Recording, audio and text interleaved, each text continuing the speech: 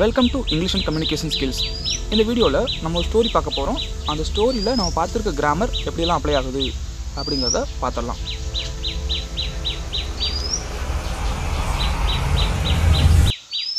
The ant and the dove. One hot day, an ant was searching for some water. After walking around for some time, she came to a spring. To reach the spring, she had to climb up a blade of grass. While making her way up, she slipped and fell into the water. She could have drowned if a dove up a nearby tree had not seen her. Seeing that the ant was in trouble, the dove quickly plucked off a leaf and dropped it into the water near the struggling ant. The ant moved towards the leaf and climbed up there. Soon it carried her safely to the dry ground. Just at the time, a hunter nearby was throwing out his net towards the dove, hoping to trap it. Guessing what he was about to do, the ant quickly bit him on the heel. Feeling the pain, the hunter dropped his net. The dove was quickly to fly away to safety. One good turn deserves another. இந்த கதையில் ஒரு எறும்பு இருக்குது, ஒரு புறா இருக்குது. எறும்பு என்ன பண்ணுதுன்னா ஒரு நாள் ரொம்ப வெயில் அதிகமாக இருக்குது, அதுக்கு தண்ணி தாகம் அடிக்குது. அதனால் ஏதாவது தண்ணி கிடைக்குமா தேடிட்டு வந்துட்டுருக்கு. தேடிட்டு வரும்போது ஒரு நீரூற்றை பார்க்குது. ஸ்ப்ரிங்னால் நீரூற்று, ஒரு நீரூற்றை பார்க்குது. அதுக்குள்ளே இறங்கி தண்ணி குடிக்கலான்னு சொல்லிட்டு போகும்போது அதில் ஒரு கிராஸ் இருக்குது. அந்த கிராஸில் காலை வச்சு போகும்போது ஸ்லிப்பாகி வாட்டரில் விழுந்துருது. வாட்டரில் விழுந்துக்கிட்டு ஸ்ட்ரகிள் பண்ணுது. அப்படி ஸ்ட்ரகிள் ஆகும்போது மேலேருந்து அந்த டவ் என்னென்னா எல்லாத்தையும் பார்த்துக்கிட்டு ஒரு இலையை பிரித்து என்ன பண்ணுதுன்னா அந்த வாட்டரில் போடுது. வாட்டரில் போட்டோன்னா அந்த ஆண்ட்டும் எப்படியோ ஒரு வழியாக மேனேஜ் பண்ணி மேலே வந்துடுது. மேலே வந்ததுக்கப்புறம் அந்த நேரம் பார்த்து ஒரு வேடன் என்ன பண்ணுறான்னா தன்னோட நெட்டை வச்சு இந்த டவ்வை பிடிக்க பிளான் பண்ணுறான். இதை தெரிஞ்சுக்கிட்டு அந்த எறும்பு என்ன பண்ணுதுன்னா அவனோட காலில் கடிச்சிருது. காலில் கடித்தோடனே அவனுக்கு என்னென்னா அவனோட எய்ம் டிஸ்ட்ராக்ட் ஆகிடுது.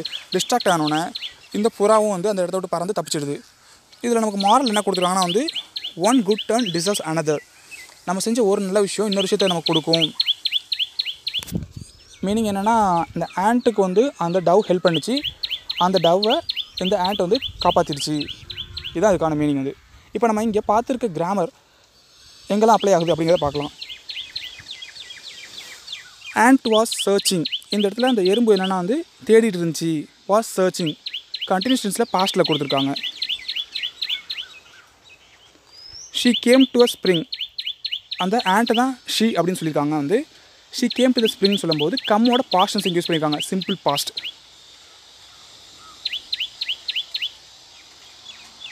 She had to climb up the plate of cross.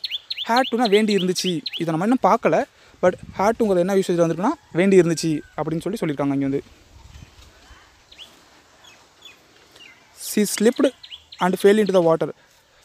ஸ்லிப்டுன்னு சொல்லும்போது தவறி விழுந்துருச்சு, simple passed. Fell into the water, வாட்டரில் விழுந்துடுச்சு அப்படிங்கும்போது அதுவும் சிம்பிள் பாஸ்ட்டில் யூஸ் பண்ணியிருக்காங்க.